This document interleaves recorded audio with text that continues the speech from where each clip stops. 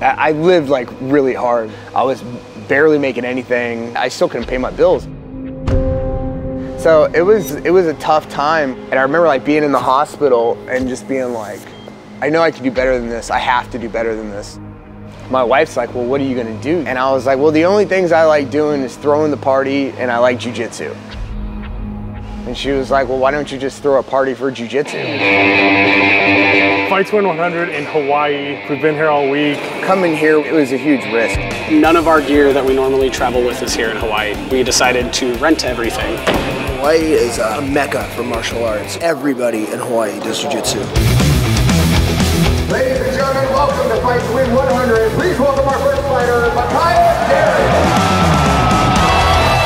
I just wanted the chance to show what we do out here. Big match. I'm nervous as shit right now. Get up, work, let's go! All the things that we've done, the biggest takeaway for me is if you give people a chance to show their abilities, you can really change their lives.